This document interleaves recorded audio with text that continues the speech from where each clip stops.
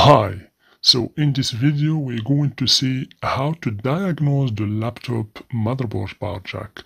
So as you can see here, this is the power jack, okay, here. As you can see, this is the positive terminal here in the center, and over here we have the negative terminals, okay?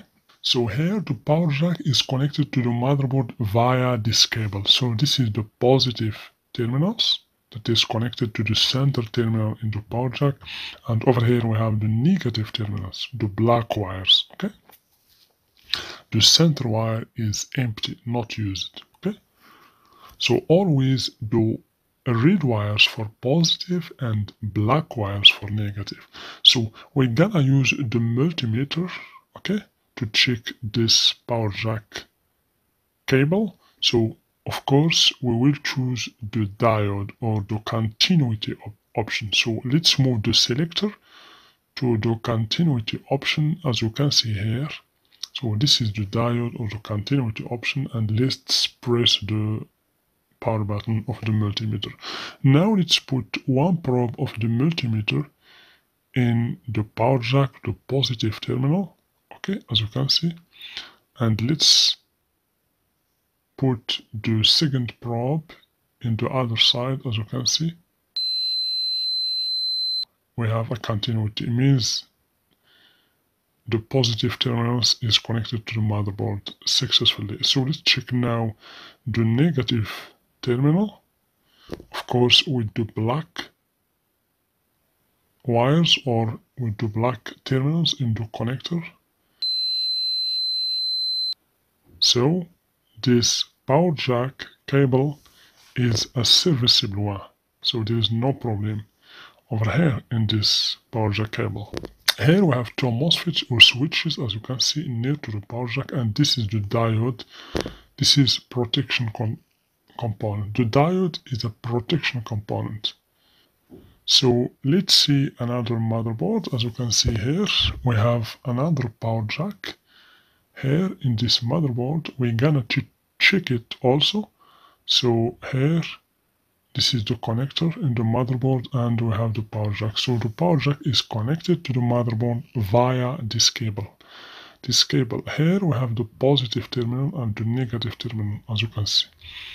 Okay, so the cable contains, as you can see, 4 pins, 2 red wires, as you can see, and 2 black wires. So the red wires is for a positive, and the black wire connected to the ground. As you can see, for this connector, it contains 4 pins, okay, as you can see. So let's now check this power jack using, of course, the multimeter. We're gonna see, put the multimeter to the buzzer or to the continuity option, and then we going to check this power jack cable, of course. So let's put one terminal of the multimeter, and as you can see, okay, terminals we have continuity. Let's check right now the negative terminal. As you can see, the negative terminal is here in the side. So the positive in the center and negative in the sides of the power jack. So let's check now. As you can see, okay, we have continuity in both terminals, means the power jack is good. So of course there is other kinds of power DC power jack like this. It is connected directly to the motherboard without any cable. Okay, so the same working principle, you can just check it with the motherboard. Of course, for this kind of power jack, you should pay attention to the terminals that is connected to the motherboard. You should pay attention to the solder. If you find any dry solder, you should make a new solder. Okay, so always pay attention to dry solder for this kind of power jack. As you can see, all these are terminals. All these terminals should be connected correctly to the motherboard without any dry solder. Okay, here we have MOSFETs, as you can see, switches, and this is diodes.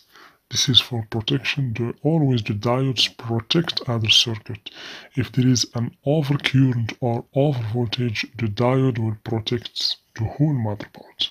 So let's see another motherboard. As you can see here, we have also the DC power jack is connected directly to the motherboard, as you can see.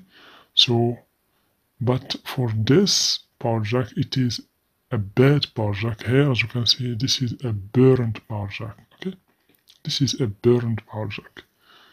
So that's why always you have to, or you should do a visual inspection. When you want to troubleshoot or to diagnose any motherboard, you should begin with a visual inspection. For example, for this power jack, it is burned.